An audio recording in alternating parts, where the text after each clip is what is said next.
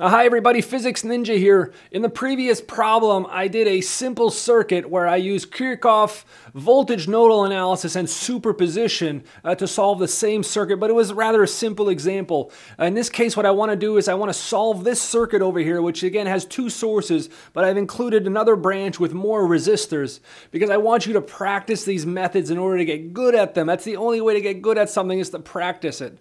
So let's go ahead and use the voltage node method to solve this circuit, to find the voltage at the various nodes in this circuit. And in another video, what I'm going to do is I'm going to look at the exact same problem, but I'm going to use the superposition method in order to solve the same problem.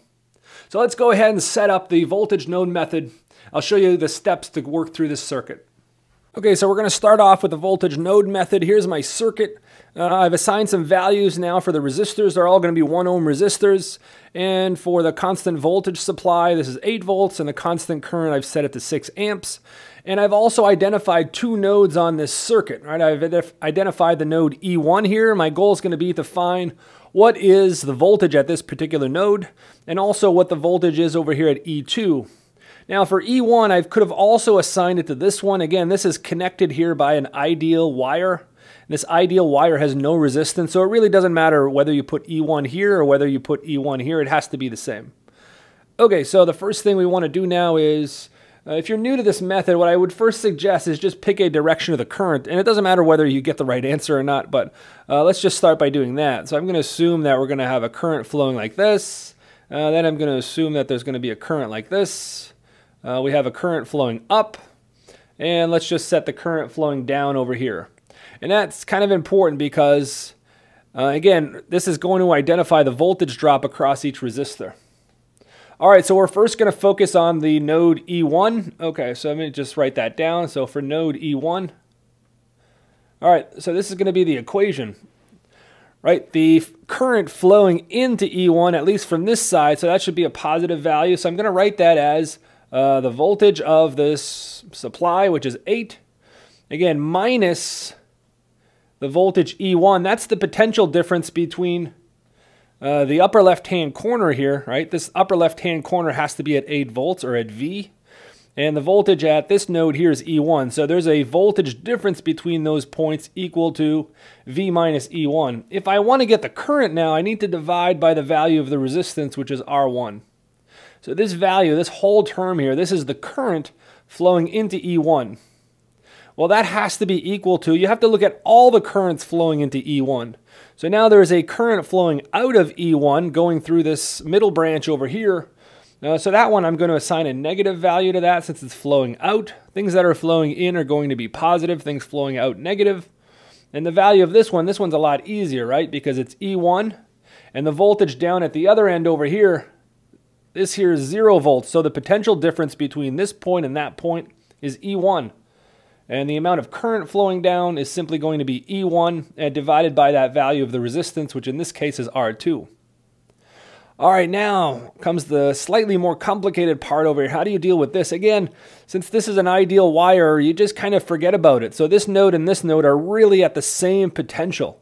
There is no voltage difference between them. So really, the current I flowing in is really flowing into this node. So what I'm going to do here is I'm also going to add the current I, right? Each one of these terms represents a current, either flowing in or out. And now I forgot to identify a current in this other branch. I'm going to assume that the current's going to go in this direction. And if the current goes in that direction, let me clean up the text here a little bit. Again, this was a voltage E1. All right, the only thing I have left to do for this node over here is to take into consideration the current flowing away from this one through the resistor R3. So if something flows away, it's going to be a negative value. Let's go back to black here. And the value of the current, again, it's the potential difference. Notice the way I put this, E1 minus E2, and divided by the value of the resistance, which is R3. Okay, that's it. Now all of this has to be equal to 0. I'll just write it on this side. So we have an equation here for node E1. This is going to be our first equation. If you look at the number of unknowns in this equation, there's really only 2 unknowns, right? We have E1 is an unknown and E2 is an unknown. So what does that mean? That means I need at least two equations in order to solve for this. And the second equation is going to come from looking at the second node. So let's go ahead and do that. So for the node E2, okay, again, we're going to use the same thing. We're going to look at the currents flowing in. So there's current flowing in over here on this side. So that's going to be positive, and it should look really, really similar to this term, right? Here was the current flowing in, or flowing away from E1. So over here, this is what it should look like. So we have E1 minus E2 and divided by R3. This first term here is the current flowing into this node.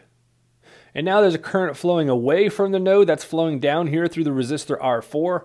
If it's flowing away, I'm going to put a negative sign here. And the value here is the potential difference divided by the resistance of that branch. So in this case, it's E2 divided by R4. And that there has to be equal to 0. Whatever current flows in has to be the same current flowing out. So here we go. We have two equations. I'm going to call this equation 1, call this equation 2, and we have two unknowns, E1 and E2. At this point, what you can do is simply substitute the values. I'm going to hold off just a little bit because I want to look at these equations in a little bit more detail on the next page, and then we'll solve for the voltages E1 and E2. So let's go ahead and do that. Okay, our goal is to find E1 and E2. Here are the two equations. I've rewritten them. We're going to start with equation E2. I'm going to get an expression to write E2 as a function of E1, and then I substitute it into the first equation. So what you can do here is simply factor out the terms. Right? There's two terms here with the voltage E2. So I can first write E1 divided by R3, and then both of them are going to be negative here. And I have 1 over R3 plus 1 over R4, and multiplied by the voltage E2, and all this has to be equal to 0. All right, what you can do now is, again, I just want to write E2 as a function of E1, so you can bring this term to the other side. Let's go ahead and do that. Just a little bit of algebra here. Let's keep this term the same. You should notice that this term here in the bracket that includes the resistors R3 and R4, right? These kinds of terms should start looking familiar to you, right? This looks like an effective resistance when you have two resistors in parallel with each other. All right, and the last step, what I'm going to do here, I'm going to put this on a common denominator. So actually, if you do that, you get R3 and R4. And here you get the sum, R3 plus R4 if you do that. And again, all this still gets multiplied by the voltage at point E2. All right, now the last step, I just want to write it, E2, as a function of E1. So I bring this whole term on the other side. But notice I already had an R3 over here. So actually what you can end up doing here is just cancel out since it's on both sides of the equation. And now this term simply becomes R4 divided by R3 plus R4, and all of this multiplied by the potential at E1. Now for this particular problem, all these resistors are 1, so this becomes very simple. It becomes 1, and here you get 1 plus 1, which gives you 2. And there you have it. So the voltage at E2 should be half of the voltage at E1. So if this is 5 volts, this one has to be 2.5, and so forth. Pretty straightforward. Now this equation here should also look pretty familiar to you. This is nothing more than a voltage divider. Right? It's a voltage divider, right? When you're getting the potential right in between two resistors like this is what they call a voltage divider. You'll often see this term come up. Okay, now that we have E2 written as a function of E1, I have to simply go back to my first equation. I can substitute that back over here. So let's go ahead and do that. And then I am left with one equation and one unknown. The only unknown will be the value E1, and then I could solve for it. So let's go on the other page and do some algebra. Okay, so this is what's going to happen now. I'm just going to substitute E2 into the first equation. So let's go ahead and do that. So here we're left with VE1 divided by R1 minus E1 over R2 plus I. And then minus this whole term here is simply going to reduce to, here I'm going to have E1 minus half an E1. So I'm going to be left with half an E1. Should simply look like this. And all this should be equal to 0. All right, now what you have to do is simply group together all of the E1 terms and bring them on one side. So on the left-hand side, I'll just keep the voltage here, which I know is 8, and the current, which I know is 6. those terms are going to be left as is. And then I'll group together all the E1 terms on the other side. If I bring them all on the other side, they're all going to turn positive. And I'm left with something like this, 1 over R1 plus 1 over R2 and plus something like this. And that all gets multiplied by E1. So all you have to do now is divide through by this bracket term, and you're left with one expression for E1. So let's go ahead now and just substitute the values. So what you end up getting here is this first term here is 8 divided by 1 plus 6 equals. Now this whole term in the bracket, well, what do we get? We get 1 plus 1, and again plus 1/2. And that's only because all the resistor values I chose were all 1 ohm resistors, if you remember.